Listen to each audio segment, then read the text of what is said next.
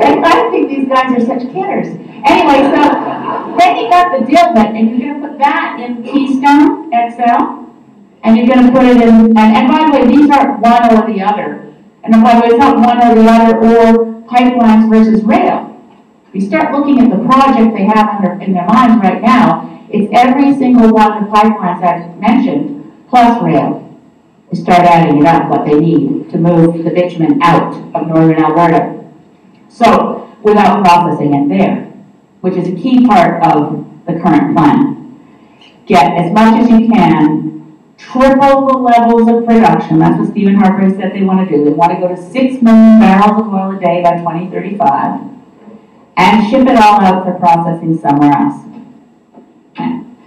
So back to, one of the diluent story I wanted to mention. When the 5 train cars were hanging over the Bow River during the Calgary floods, and everybody covered the fact that they're loaded with hazardous material. And poor Nye Nenshi, and I mean, that was he just bought, I talked to him, I think he's Canada's best man.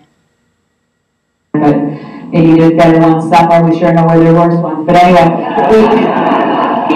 he was just going to get a break, right? And he was maybe going to have a nap because he'd been going for days and days and days. And then suddenly there's train cars on a bridge that's collapsing over the Bow River loaded with hazardous material. It was diluent.